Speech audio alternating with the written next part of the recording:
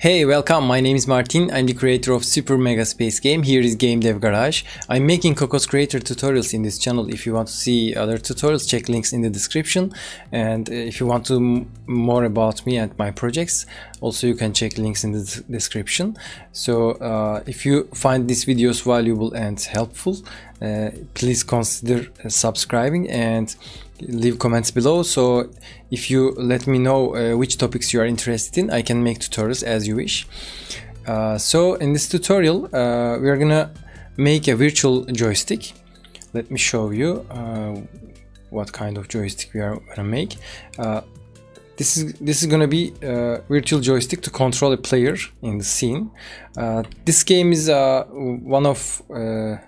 one of my games I completed last month. As you can see, I can control the player with this virtual joystick here. We can move slow or move fast. This game is also interesting. If you want to check this out, check links in the description, so maybe you like it.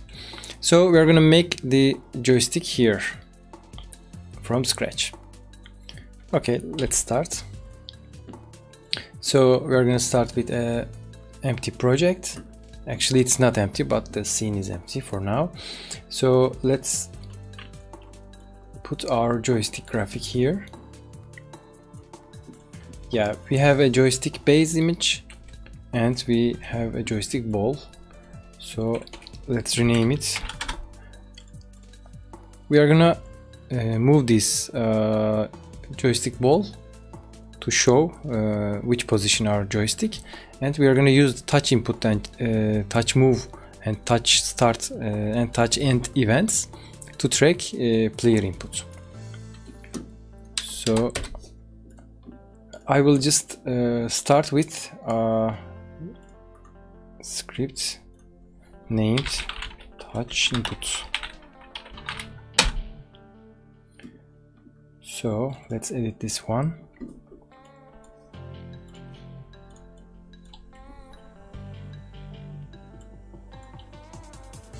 Yeah, let's clear a little bit. So now I will define several properties here. Actually, I will copy and paste because I don't want to lose much time. So we will have a touch joystick ball as a node, CC node, and joystick vector as the information that we store, the joystick position, to be able to use from other scene elements. And joystick max is the maximum length of the joystick vector we allow. This means if you touch and move, the joystick ball will be traveling around here. So actually we want to limit it with 100 units. As you can see, the circle radius is 100. So we're going to limit it in the edge of the circle. So this is going to be the 100. Let's start with onload. So first we are going to register events. This is going to be like this. This dot node dot event type touch move will trigger joystick touch move function here. So we are going to use the root node of the joystick as input listener. Actually, we will need touch start to start the touch event, and touch end to stop things, and touch cancel also required. That means if we leave our finger or mouse inside the node size, it will trigger touch end. If we go out of the node size and make touch up, this will trigger touch cancel events. So that 4 events are required to work correctly. And here we're going to start with touch start function here. Joystick touch starts. event. That will include our event data called here. Actually, we can move this thing up to keep things organized, because start happens first, then moves happens, then touch end or touch cancel happens. This way it's better. Let touch position. Now get the touch position here. Event dot get location. Yeah, and this will get our touch position. Then we need to convert this position to local coordinates, because this is screen space coordinate or world space coordinate. Sorry, not screen space, actually world space coordinate. So local touch position equals this dot node dot convert to node space AR touch position. That will get the touch position vector and convert to node space anchor relative. So it's gonna be suitable to calculate everything for us. Now we are gonna set the joystick vector. This dot joystick vector equals local touch position. Okay. So other elements can track this value to determine their animation. So this is okay. Now let's implement the touch move. Actually, I will copy and paste, because we have similar things here. Same happens for this. Gets the position, but before it gets touches, because on touch move we also have we can have more than one touches, and we are gonna consider just first touch as a touch point. If you hit maybe you touch with your 3 fingers, only first touch will be tracked, the others are gonna be ignored. So we have the local position of touch and convert it to the node space. Now let's go for touch end function. Joystick touch end function. The position is not important, because touch end will just restore the position of the joystick to center. So this dot joystick vector equals cc dot vector2 dot 0. This is a predefined value in vector2 0 0. We could also set x to 0 and y to 0, but not important now. It is okay. So it seems fine. Let's add something to set position of the joystick ball. Okay, set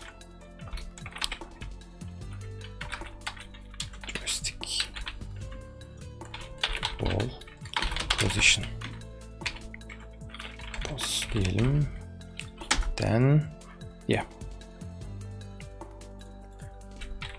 this will set our joystick ball's position. Joystick ball dot set position pos. This is a node, as you can see here. So we have a set position function for nodes, and it will visualize the current position of the joystick. Okay, let's test this out. We are gonna drag and drop touch input script to joystick base node. We need to link the joystick ball here, and we are able to adjust limits, but we didn't just implement it yet. So let's test now and see what happens. or before testing, maybe we should check here, because we didn't add this set joystick ball position to our code. On touch start, we need to set joystick position into the local touch position, and same for the other one, touch move, and same for the touch ends, because we need to reset the position to center when we leave the joystick and all. Okay, let's test it out. Okay, as you see, it follows my mouse cursor, but it's not limited yet. It goes everywhere. When I leave, it doesn't work, but we need to check it out. Let me check it out why it doesn't work. Okay, on touch end, sorry, we should first set the vector 0 and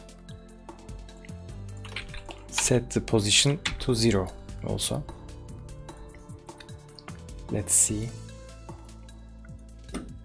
Yeah, when I leave the mouse, it goes to center position again. Okay, now let's limit the joystick vector here. So I will define a function, limit joystick vector.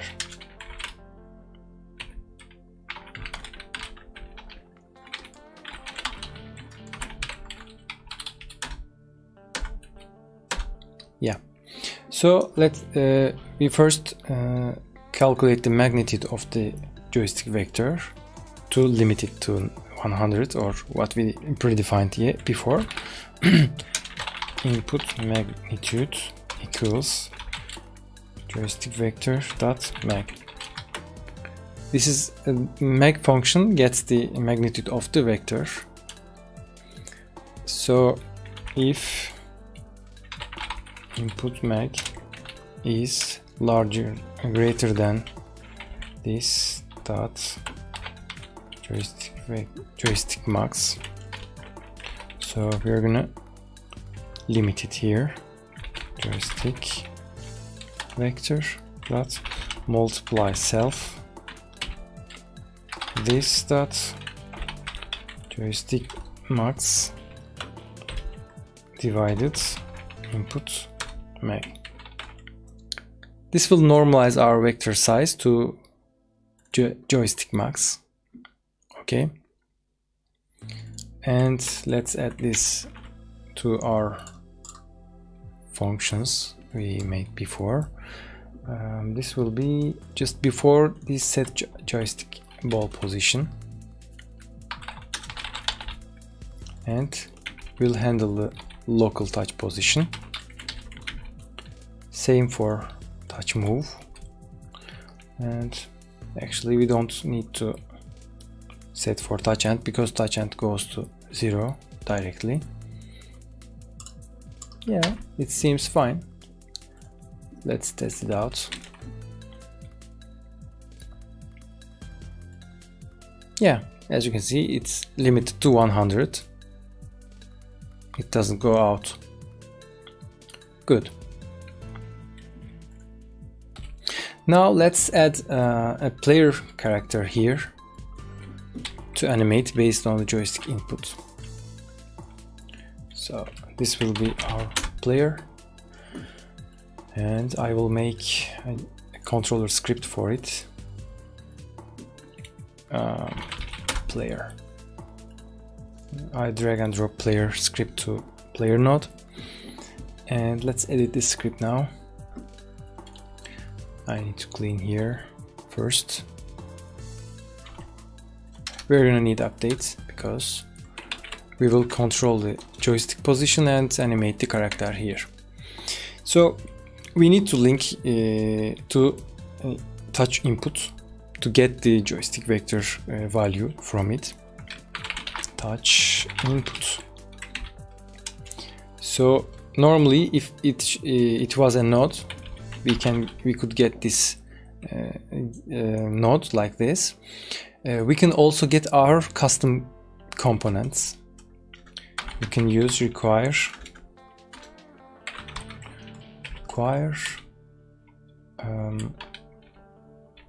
touch input. In this way, we are gonna get the touch input type directly, and we can use it here. This dot touch input dot joystick vector. Let me check the vector name. Yeah, it's joystick vector touch input. Okay, this is the value we are taking into account to calculate the position. So first let's get position of this node, player node. This dot node dot get position, and let's add position, add self, this vector value,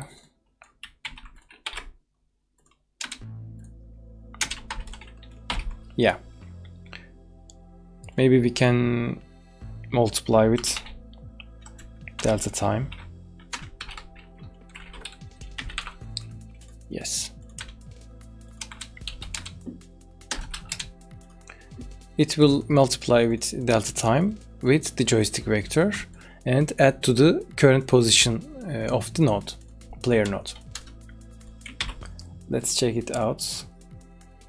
Is everything okay? Yeah, we need to link the touch input here.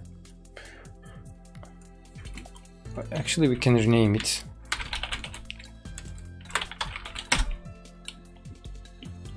Or maybe leave that alone, no problem. Let's test it out. Yeah, let's see. No, it doesn't work. We should cross our fingers. Let's check it out. Okay. I see. We need to set the position of the node. We calculated the new position but didn't set to the node.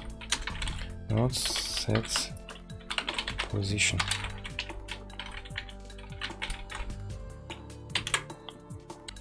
Yeah, now it should work. Let's see.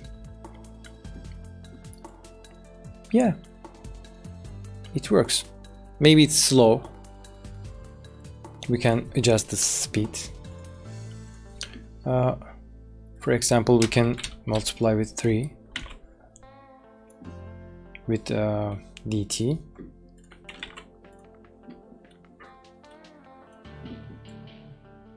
Yeah, it's much better. So this is how we can use virtual joystick in our project in Cocos Creator. If you want to see more tutorials, please consider subscribing and hit the bell and leave comments below about your interests. Maybe if you want different topics, I can work on it and make tutorials for you. So check links in the description, check links in the corner, and see you on next videos. Bye.